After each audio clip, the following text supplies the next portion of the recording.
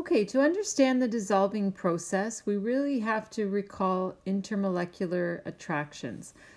So being aware of London forces, dipole-dipole, and hydrogen bonding between molecules, and also being aware of the ionic attractions between ions.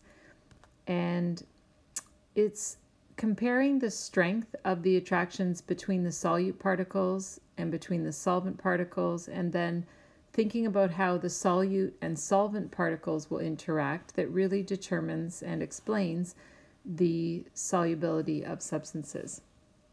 So just to emphasize, here I have a beaker of water, and you can see the little V's representing the little bent water molecules. There's going to be hydrogen bonding between those water molecules, and when a solute dissolves in this beaker of water, it's going to be because there's an attraction between the water molecules and those solute particles. Because if there wasn't a significant attraction there, then we would find that the water molecules stay hydrogen bonded to each other and the solute particles cluster together and do not dissolve. And so ultimately we're comparing the strength of the attractions between particles. When we compare the strength of the attractive forces between the different particles, we'll have a prediction of solubility. So, for example, the solute-solute interaction in an ionic compound will be the ionic bonds between the ions of opposite charge. In a sample of water as the solvent, it'll be the hydrogen bonds that occur between water molecules. And then when one of these ions and water particles interact, we call those ion dipole attractions. So ultimately, ionic solutes will dissolve in water if the ion dipole attraction is significantly strong enough to pull those ions, for water molecules to pull those ions away from the crystal lattice and overcome the strength of the ionic bonds. You've seen from our solubility guidelines that not all ionic compounds are soluble in water. Some have very low solubility. In those cases, these ionic bonds are significantly strong enough that very few ion dipole attractions form. And so the bulk of the ions remain bonded to the other ions in the crystal lattice. Okay, so we'll set up a little T-chart here then to track the different types of solutes and solvents and their relative solubilities. So when you consider an ionic compound, I've just been talking about this one, for example, like NaCl, think of the types of attractions that occur between ions in the ionic compound. Hopefully you're thinking here of ionic bonds. And a polar molecular solvent will have the ability to have London forces, right? Possibly dipole-dipole, or as in the case of water, even the ability to hydrogen bond, which of course water does. So what does that set up in terms of solubility? Well, ionic compounds, for the most part, have good solubility in water. It's true that, as you saw in the solubility guidelines, carbonates, phosphates, hydroxides, sulfides, there are some that are not very soluble, although there are a number of exceptions there. But typically ionic compounds are pretty soluble in water, and again, that is due to the ion dipole attractions. So it's important that you learn the terminology so that you're able to describe why these substances are soluble. And just to remind yourself, these terms have all been discussed in earlier lessons in the unit, and so I'm not spending a huge amount of time redoing these. It would help for you to draw diagrams, for example, a hydrated ion here with water molecules surrounding it, with the bent water molecules, with the oxygen end of that water molecule that's partially negative attracting this positive ion. Remember, the partially positive end are the hydrogen ends of the water molecule. And so we have an ion dipole attraction. So it would be a good idea for you to draw diagrams to accompany these. Okay, what other combination could we have? Well, what about a polar molecular solute in a polar molecular solvent? So what do we expect here? Well, what types of interactions do polar molecules experience? Well, they've definitely got LDF, right? And their dipole-dipole attractions. Possibly even hydrogen bonding. Solvents then that are also polar molecules will have London forces, dipole-dipole, and even the hydrogen bonding. So we tend to find polar molecules of solutes dissolve well in polar solvents because they're able to interact with each other through those dipole-dipole or even hydrogen bonding interactions. So if a solute particle over here, let's say I'll draw the solute particles in green, if the partially positive end of this molecule is attracting the partially negative end of this molecule, so here we have a polar interaction. Now, if I were to use, let's say, blue circles to represent the solvent particles, because these are also polar molecules, I have the same types of interactions happening. So does that mean that the green solute particle that is polar and the blue solute particle that is polar, does that mean that these can interact well? Well, sure they can, through the same dipole-dipole or hydrogen bonding potential that existed between the solute and the solvent particles themselves. And so we see that both ionic compounds and polar molecules, or polar molecular solutes, dissolve well in polar solvents. What about nonpolar molecules? So if we have nonpolar molecules, so a nonpolar molecular solute, for example, I2, and I guess I didn't give you an example of a polar molecular, so maybe we'll look at CH3OH. So that would be one you could practice, right? And our typical polar molecular solvent will be water. So if you think of iodine here, singly bonded, two iodine atoms singly bonded. Hopefully you're recognizing this as an electronegativity difference of 0. And with only one nonpolar bond in the molecule, it's certainly a nonpolar molecule. How does that substance dissolve in a polar molecular solvent like water? So why don't you make a list of the intermolecular forces that the solute experiences? So between adjacent iodine molecules, what types of attractions would exist? So here, right, between water molecules, what type of attractions would exist? You can write that here. And then predict what you think the solubility will be. Will there be a strong interaction between the iodine molecule and the water molecule? There needs to be in order for that solubility to be good. Okay, so hopefully you were thinking LDF forces between iodine particles, since they're both nonpolar molecules. London and either dipole-dipole, or in the case of water, we have hydrogen bonding, so significantly strong intermolecular attractions here. And now, how will these two interact? Well, very poorly. There'll be no significant interaction between a nonpolar molecule and a polar molecule like water. All they can do is London force attract between them, and that's not going to be enough to overcome the strength of the hydrogen bonding that water molecules experience with each other. Or if it's a different polar molecule not capable of hydrogen bonding, the dipole-dipole force that's between those particles. And so again, the key is that there's no significant attraction between the solute and the solvent that would be strong enough to overcome the attractive forces between the polar solvent particles. Okay, so if we don't have a polar solvent, a polar molecular solvent, then we'll have a nonpolar molecular solvent.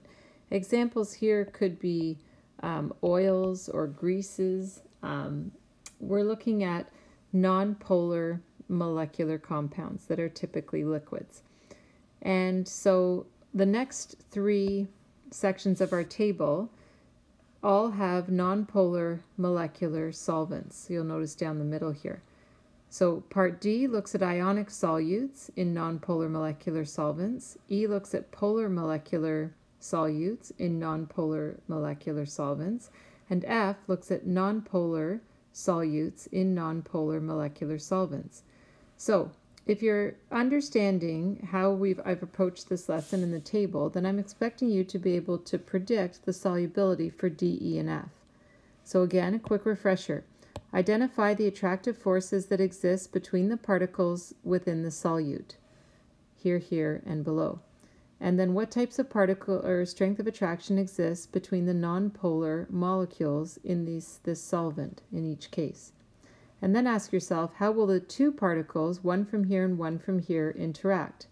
Will that be strong enough to overcome the attractions between the solute particles, between the solvent particles? Like, do we have a strong enough interaction to overcome either here or here? And you can predict your solubility based on that. So give it a shot for D, E, and F, and then check back with the video. Okay, and so hopefully you thought ionic bonds between the ions in the ionic compound. And because the molecules of the solvent are nonpolar, they'll be London forces only. So will ions overcome the ionic attraction between them and attract to nonpolar molecules that only have the ability to London force? Definitely not. There's no significant attraction between ions and nonpolar molecules. And so the ionic bonds existing between the ions in the solute, being much stronger, will hold the ionic compound together, and this solute will not dissociate and form a solution. Polar molecules have the ability to London force, London dispersion force, as well as dipole-dipole or possibly hydrogen bond, whereas our solvent still has the ability only to London attract. And so we would expect the solubility between these two particles to be poor. The polar molecules here and the nonpolar molecules are only going to experience London forces between them. And so the hydrogen bonding or dipole-dipole forces between the solute particles are much stronger, and therefore the solute particle will stay together rather than dissolve. Okay, so try the third case here, the last one, nonpolar molecular solutes and nonpolar molecular solvents.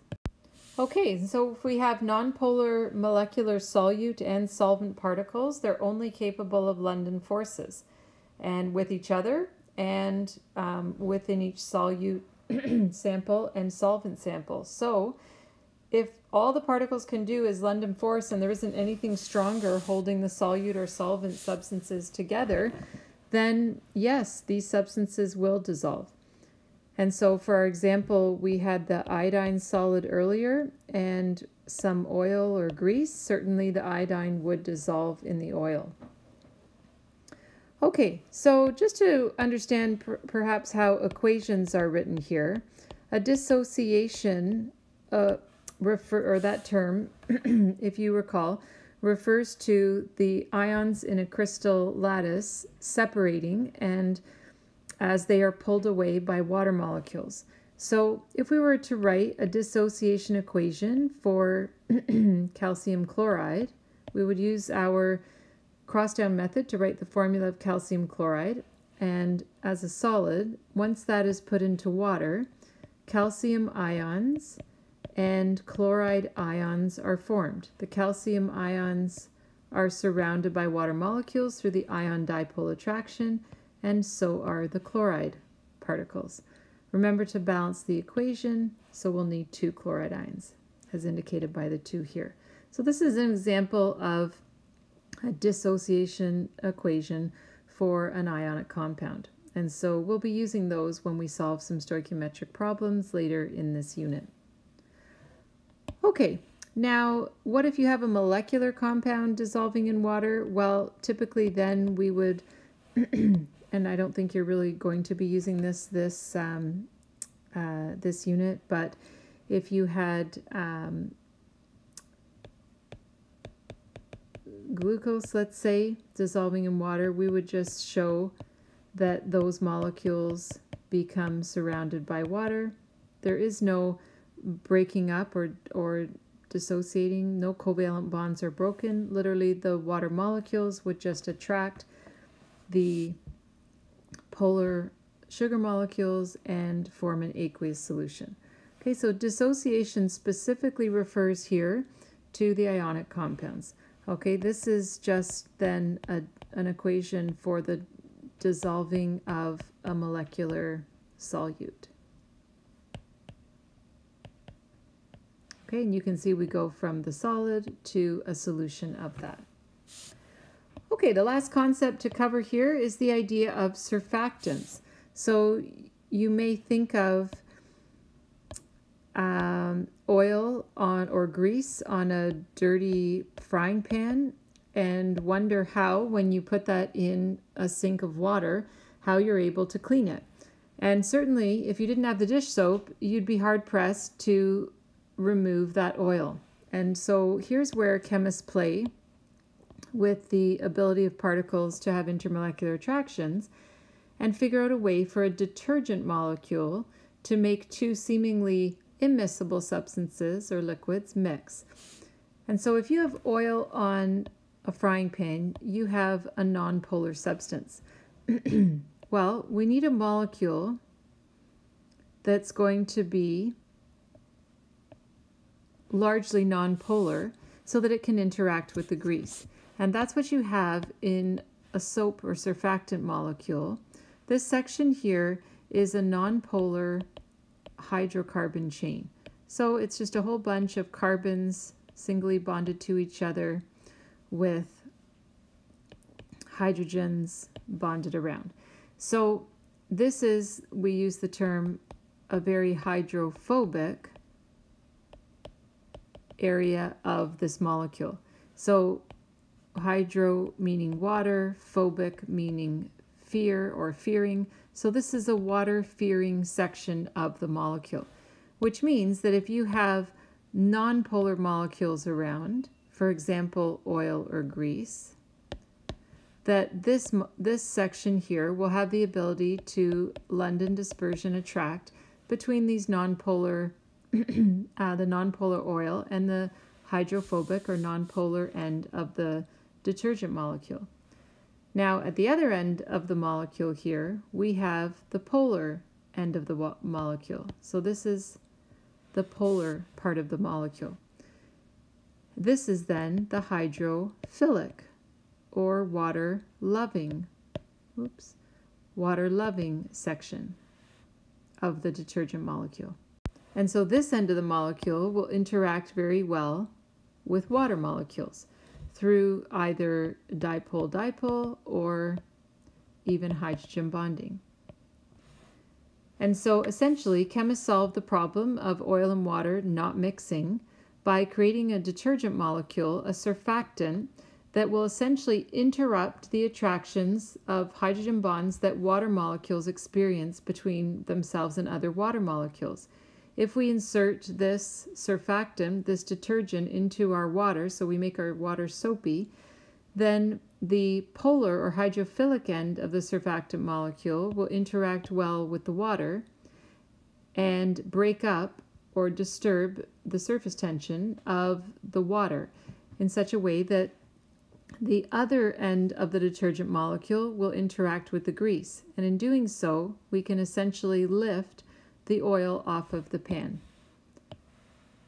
And so if I just give you a quick sketch here, the idea is that if you have a dirty pan here, right, that has the oil in the pan, and we have a detergent molecule, the idea is that the detergent molecules will interact with this grease but via their nonpolar end or the hydrophobic end. And in doing so, water molecules that are out here, right, water molecules that are in the water are going to interact with the polar part of this detergent molecule. And don't forget that there are other water molecules also, right? And so these still experience hydrogen bonding between each other. And so gradually the water molecules and the strength of these attractions here will essentially pull on these surfactant molecules, and it'll create some lifting here for other detergent molecules to start to work their way under this grease. And gradually the grease lifts and we end up with soapy water that has particles of oil or grease.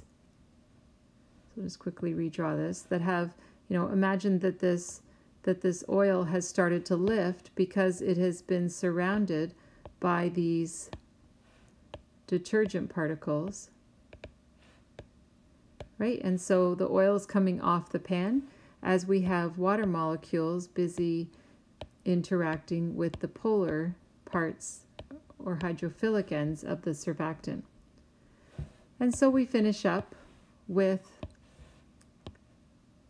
a clean pan, right? And we'll have our grease pocket here that is surrounded, or pile of grease that is surrounded by the surfactant molecules. Certainly you wouldn't want to wash your face with the dirty dishwasher or dirty dishwater after cleaning a greasy pan. And that's because within that water is now these piles of grease or oil that are surrounded by the soap molecules. Of course, not to forget about the water particles that are also interacting, right, with the polar ends of these surfactants. So an application of these polar and nonpolar molecules and their solubility. You might check out lava lamps, have a look at a picture of a lava lamp online, and see if you can figure out how they make a lava lamp. Think about solubility.